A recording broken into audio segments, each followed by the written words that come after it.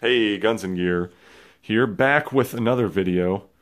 Today I'm going to be doing a review slash overview of the Yugo M48 Mauser that you see right here before you.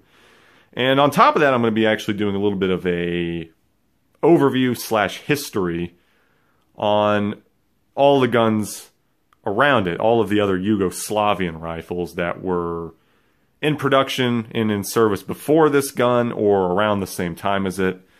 And on top of that, I'll be going and comparing and contrasting this rifle and what makes it different than, say, a K98K, which this gun has kind of been billed as a nice, cheap alternative to. You basically get the K98K Experience effectively with this gun here, but for anywhere from half to a third of the cost.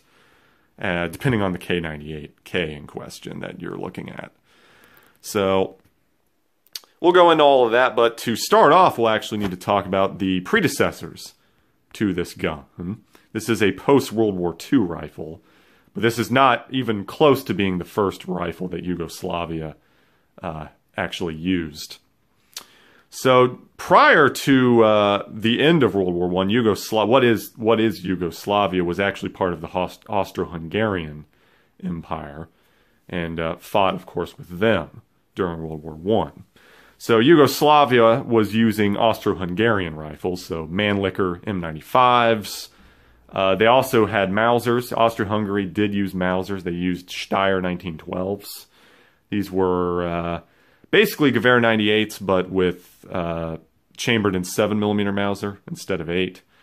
And they also used Gewehr 98s, straight up just Gewehr 98s as well. Yugoslavia particularly liked to use the just standard 8mm Gewehr 98.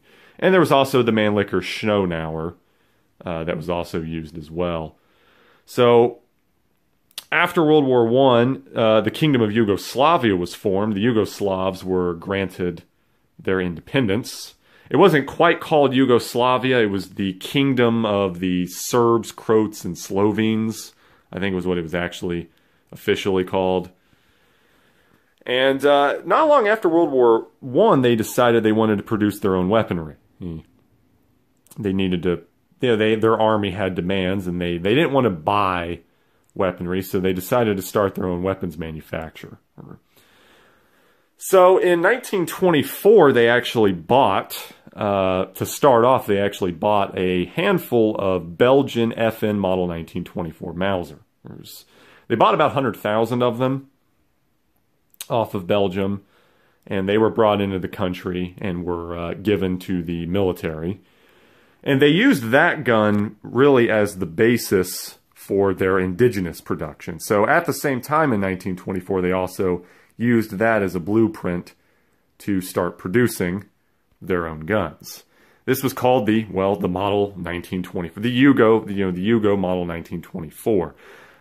Identical in every regard except for the markings to the FN Model 1924.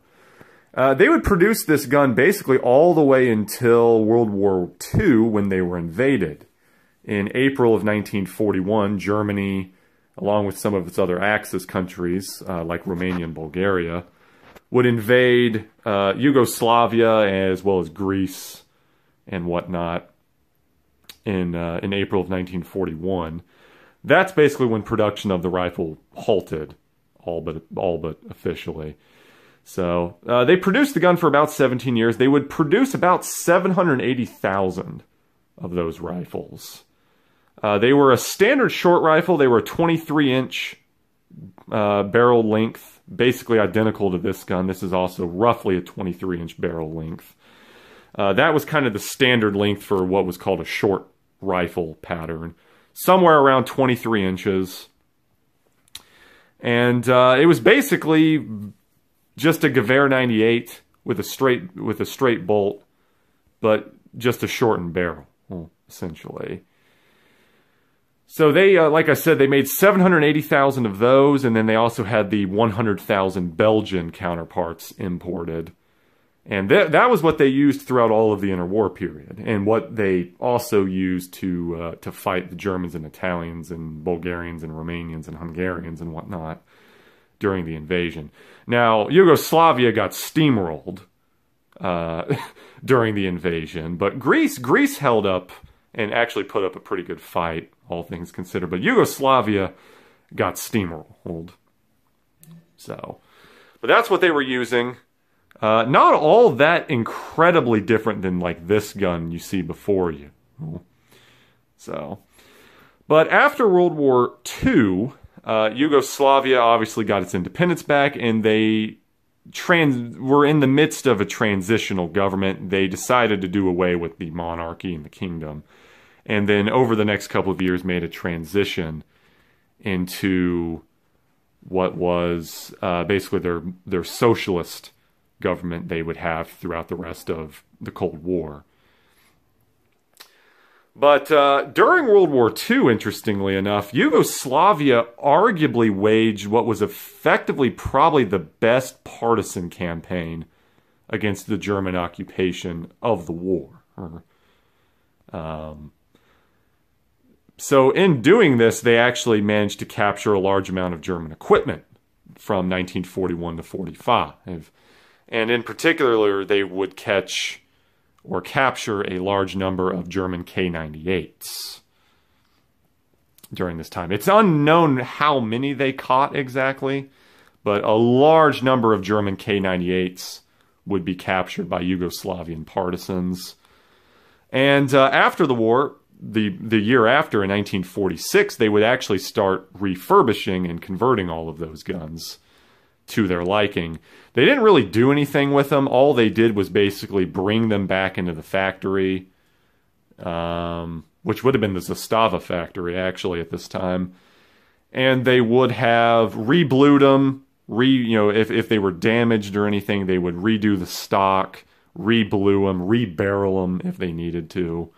And they would also remark the markings on the gun. So all of the German and Nazi markings on the gun would get scrubbed, and they would redo it with their Yugoslavian markings. These were called several different names. One name was the M46 Mauser. The Yugo M46 is kind of the nickname. The proper name is the M98/48 is what I think that's really the true proper name. But yeah, they did these conversions from basically 1946 through 1948, basically. Again, it's not known how many of them were done. Can't really tell you. But they spent basically the next 3 years going back and refurbishing all of their captured K98s. I would have to imagine it was probably at least 100,000, if not more. Because they're fairly common. There's not a lot of them. They're not as common as, say, this gun. But they are out there, and there are a lot of them in the U.S. So I'd have to say it's at least 6 figures.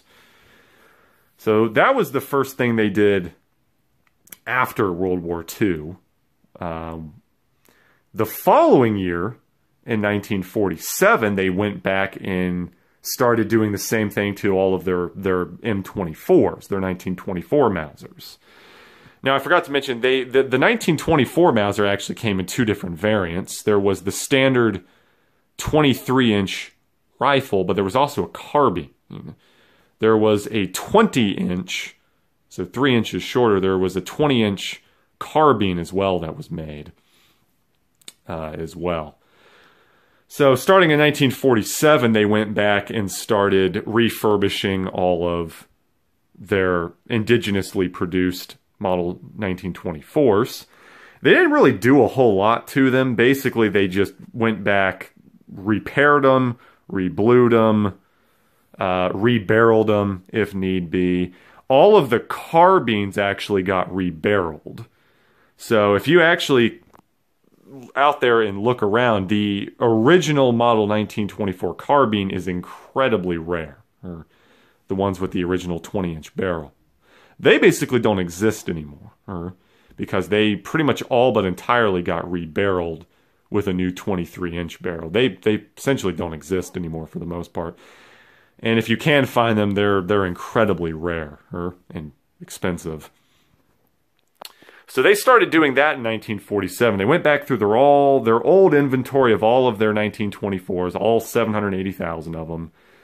There is some attrition. I would imagine a lot of them probably got destroyed during the war or before. So there was some attrition, obviously. But they started that, and that would continue basically all the way until about 1952.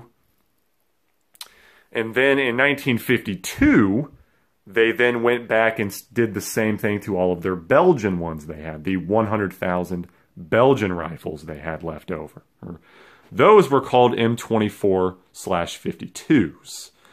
They're basically identical to the 47, the M24 47s, except for the markings. They have Belgian markings on them. So other than that, they're the same. The 52s nowadays are actually pretty desirable, and they're quite rare. You don't see very many of them nowadays because they're, you know, basically 8 times as 8 times as less many were manufactured.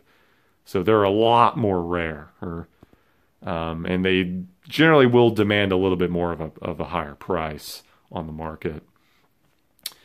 So that happened as well, and they started converting all of those as well.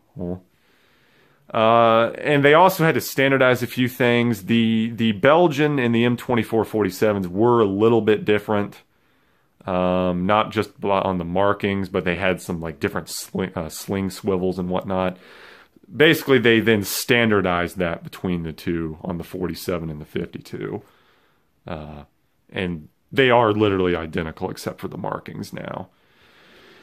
So, on top of that, instead of just converting their existing lot that they already had, they also felt the need to start producing new rifles from scratch. That's where this gun comes in, the M48. The plan to start producing brand new rifles was approved in 1948 and was given the go-ahead, hence the name the M48. But production actually wouldn't begin until 1950. And like the K98, this gun actually went through several design changes during its production run. Changes that were made to make the gun a little cheaper and simpler to produce, just like the K98 did. So production would begin in 1950 and would go all the way until basically 1965. So about 15 years of production, and about 1.25 million. 1.25 million of these guns would be manufactured. So, and interestingly enough, a lot of these guns are in really good condition to this day because the Yugoslavians took really good care of their guns. It was actually mandatory that every 5 years, every single gun would be taken out of storage and cleaned and inspected. All 1.25 million of them. And also including the other ones, the 52s, the K98s, and the 52s and the 47s. All of these guns would have to be taken out every 5 years, cleaned and inspected. And then if something had gone wrong, they would then be sent to the factory and refurbished. This happened every 5 years until they have come over here, basically. So that's why a lot of these Yugo rifles are in such good shape today. The Yugoslavians really took care of their guns. So, but getting back to the M48, this gun went through... Basically, there's basically 4, actually really 5 different versions of this gun that exist. We have the original Yugo M48, which is actually what this one is. The original Yugo M48 is arguably the highest quality one of the bunch. It's made from entirely milled parts. No cost-cutting measures were done on the gun, basically. It's made from high-quality elm or walnut. And like I said, all of the little superfluous parts are milled instead of stamped, which would change later. Same thing with the K98, basically. So these were produced, the standard Yugo M48s were produced until 1952, basically just from 50 to 52. But they really cranked them out. I mean, they did make actually a lot of them during those short years. That's what this one is. It's all milled. So, And they'll have a stamping on them. You'll have either an M48 stamp on the crest or an M48A stamp on the crest. So that leads me to the next gun. And then in 1952 to 1956, they produced what was called the M48A. The only difference between this gun and the M48A is the floor plate. So they actually switched over to a stamped floor plate instead of a milled. That's it. That's the only difference. And if you weren't looking for it, you wouldn't even notice the difference, really. So they switched over to a stamped floor plate just as a cost-saving measure. You know, the milled floor plate's really not necessary. So just as a little bit of a cost-saving measure to make things a little bit easier, save a little bit more time on manufacture, save a little bit more money. So that continued all the way until 56. And then in 1956, they introduced what was called the B model, the M48B. This would be produced all the way until 1965 when production stopped.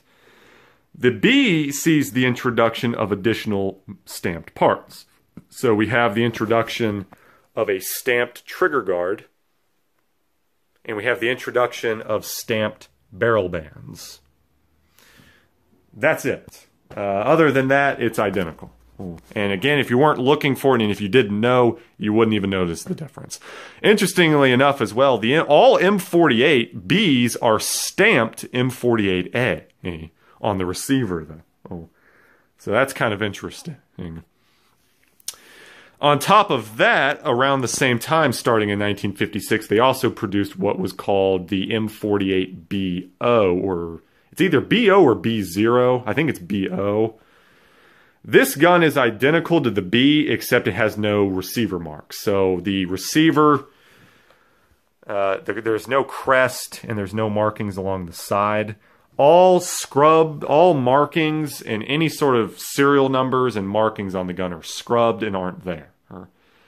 These guns were made and were intended to be exported to other countries. And they were exported. A handful of African countries actually bought those. Various Middle Eastern and Asian countries bought them in numbers as well.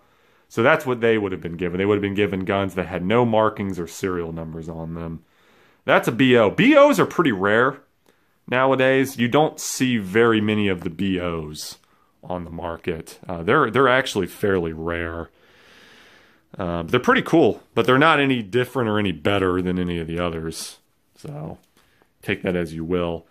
So those were the Bs and the BOs were produced until 65, and that's basically when production stopped on them. There was one other gun. The fifth and final gun would be the M48/63. These were produced for a short couple of years, and they were what were referred to as the tanker model. This basically is a M48, but it's got a an increased shortened barrel. They brought the barrel back down to the carbine length of the original M24. So we were looking at about a 19 or 20 inch barrel on those tanker models. Are they really a tanker model? Not really. There's been really no evidence to suggest they were used by tank crews or vehicle crews or anything. It's kind of just a nickname that's been given to them by a company over here called Mitchell's Mausers. They make copies of them. Basically what Mitchell's Mausers do is they take these guns, these M48s, and they just convert them into the 63s, and they call them the tanker model. So, not actually a proper name for it. They were just a carbine. It was just a short-lived carbine model they started producing in 63. From what I've actually read about those guns is they were actually intended to be used by civilians. Those guns were actually intended for the civilian market, not for tank crews or anything like that. So, but that's about it as far as production goes. Overall, like I said, about 1.25 million would be produced.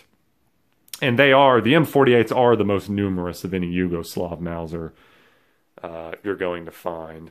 The A is probably the most common the one that has the stamped floor plate.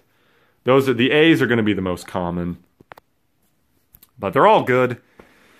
And that's really about it. These guns would see combat. I mean, they would, to an extent, particularly the M48s. They would see combat, actually, during the Balkan Wars in the 90s a little bit.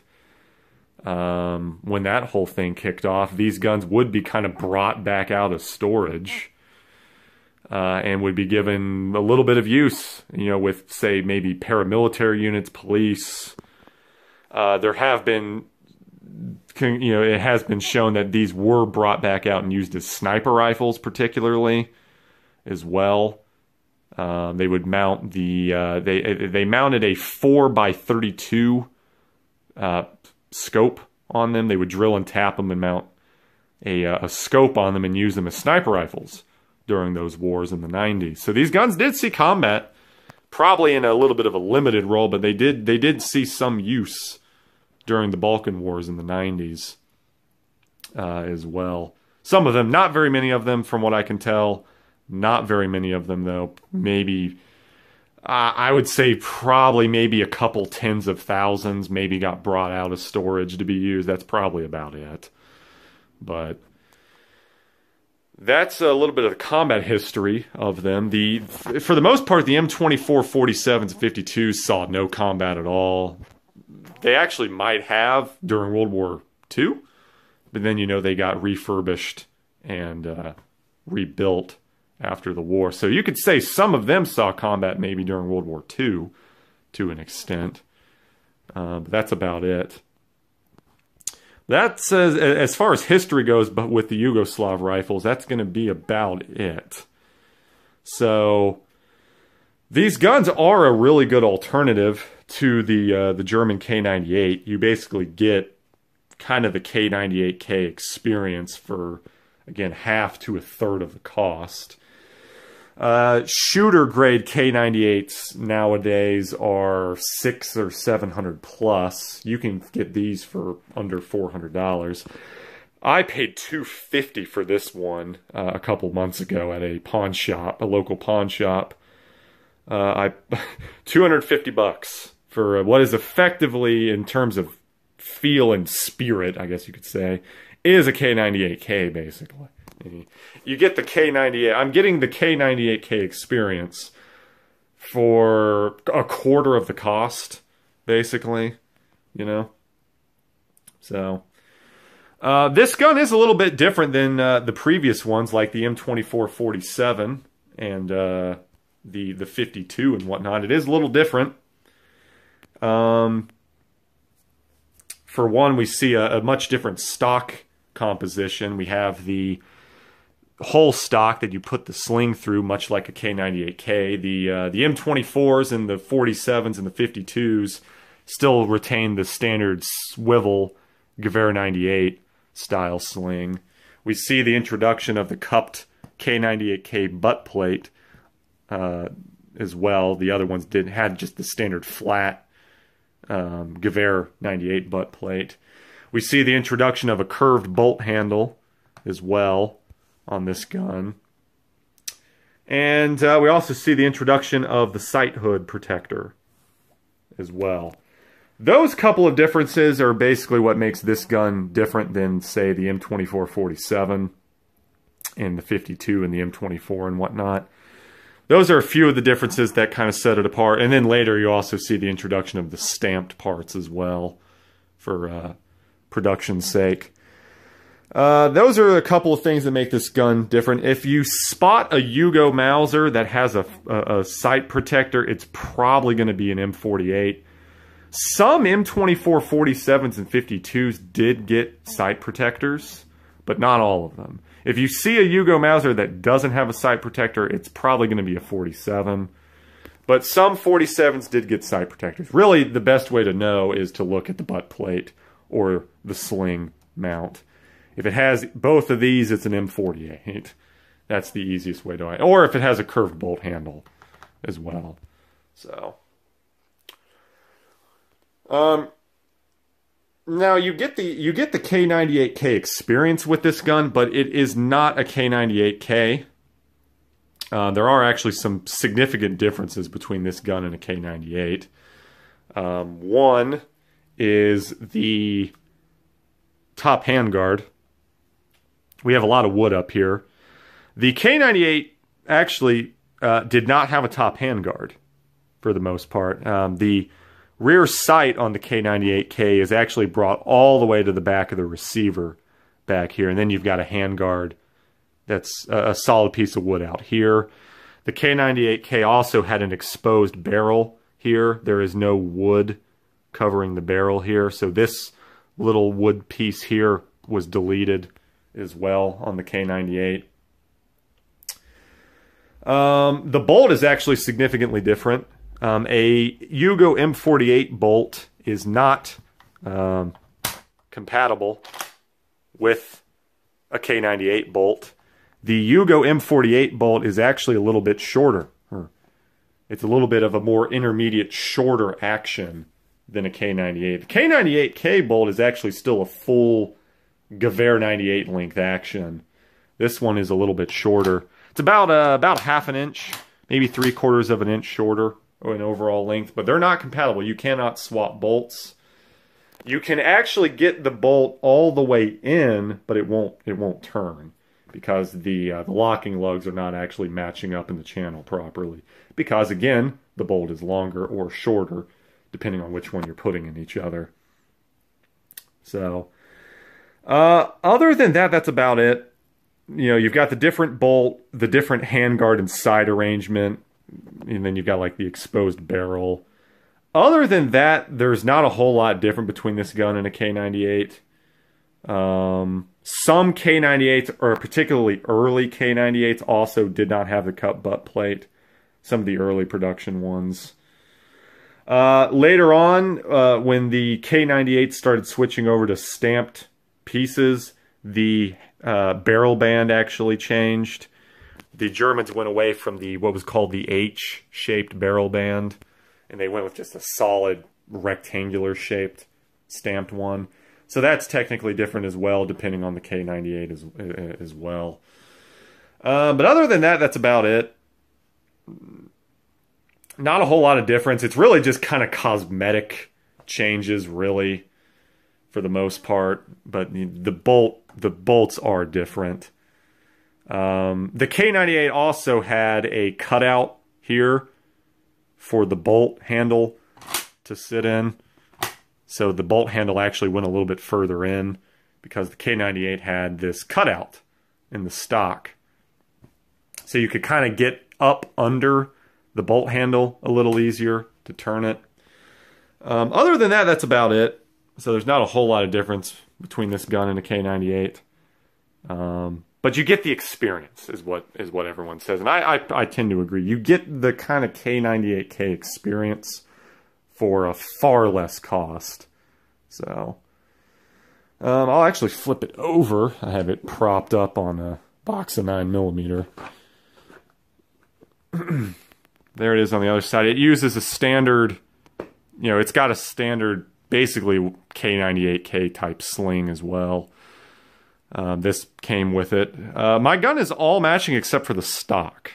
The stock is not matching. The Yugoslavs numbered their stocks usually. So other than the stock, it does not match. All the other metal parts are matching, but the stock is not, sadly. That's pretty common with these rifles, particularly Yugos and Germans for the most part. Yeah, there. I would say when it comes to K98s, more K98s are not matching than are. Usually you'll see most K98s, the bolt doesn't match or something. This gun is all the metal parts match except for the stock. So the original stock on the gun probably got damaged and they replaced it with another one. It's probably what happened. But it's in good shape. Metal's great. The bore is excellent. Shoots great. It's accurate. It's just a standard good Mauser. The sight picture is really interesting with that hood protector. You get this kind of really strange sight picture that's kind of different than any other gun out there in any other Mauser. This is the only Mauser I own that has a sight protector, so it's a lot different. And it kind of, in my experience, kind of tends to make you shoot better. you get a little bit better of a sight picture with that protector, I think.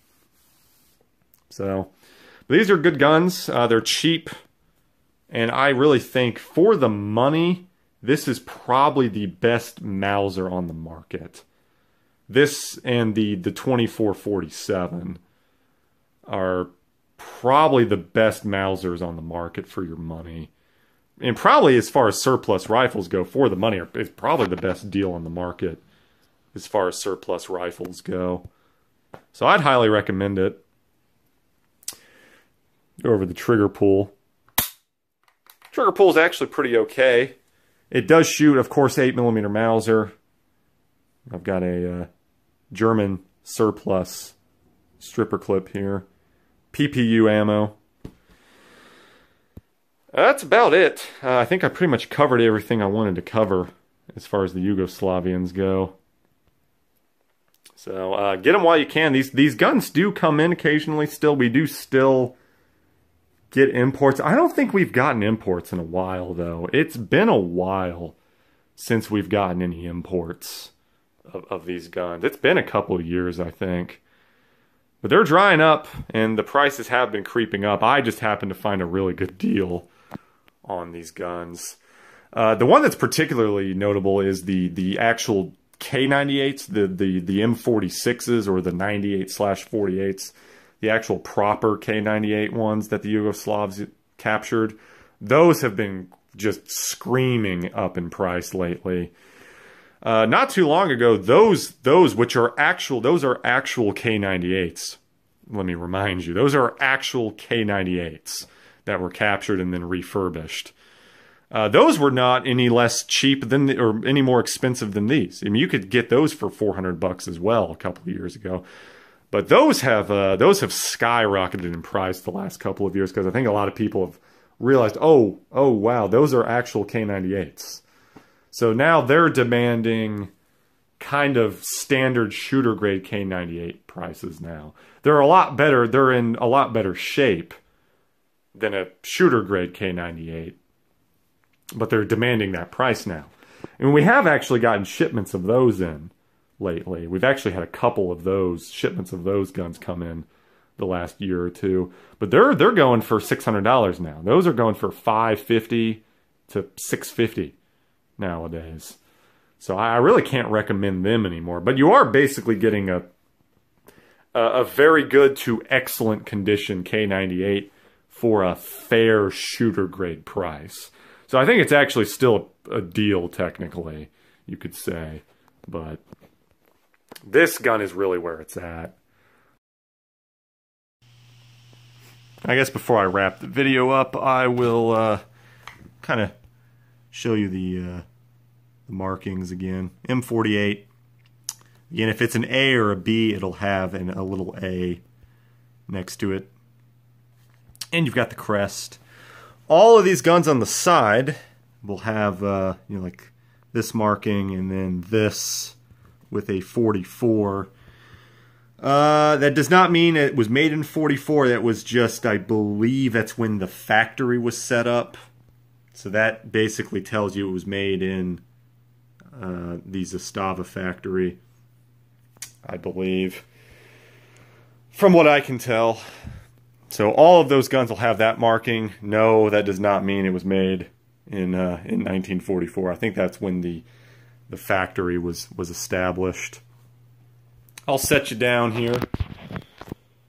I'll show you some close-ups or just some handling. Bolt's pretty smooth. Don't know if I'm really in frame there with that. Pretty good gun, not gonna lie. Trigger pull's pretty good for a surplus rifle. Wouldn't expect really any less, from a Mauser, I guess. I did forget, unlike a K98 as well, the bolts are left in the white, not blued. All K98Ks have blued bolts. These are left in the white. That's another minor difference I forgot. Try and get you Bit of a sight picture. It's going to be kind of hard. Hold on. Yeah, it's going to be probably a little bit difficult, but you can kind of get the gist. That's kind of roughly what it looks like. Right there. A little different than your typical Mauser or surplus rifle, really, of any kind. So, that's about it. That about sums up my thoughts, I suppose. Getting back to the point, I highly recommend you get one of them. Get them before you can. Deals are still out there to be had. If you had to, honestly, if there was one surplus rifle you need to buy, this is probably one of them. Mosins are still a pretty good value, but this is a much better rifle than a Mosin. So, that's going to about do it, I guess. That's my overall thoughts and history and everything behind the gun and all of its successors and predecessors and what have you. Buy them when you can. 10 out of 10 rifle in my mind. Thanks for watching the video. I will be doing more uploads, more videos. I've got several more planned within the next week or so. So stay tuned for that. I am Guns and Games. I think I said Guns and Gear at the beginning of the video. That's another YouTuber that does guns on YouTube. I've been watching him lately. I guess it just kind of... I had a Freudian slip, I suppose. That's going to be about it. Thanks for watching the video, and I'll catch you in the next one.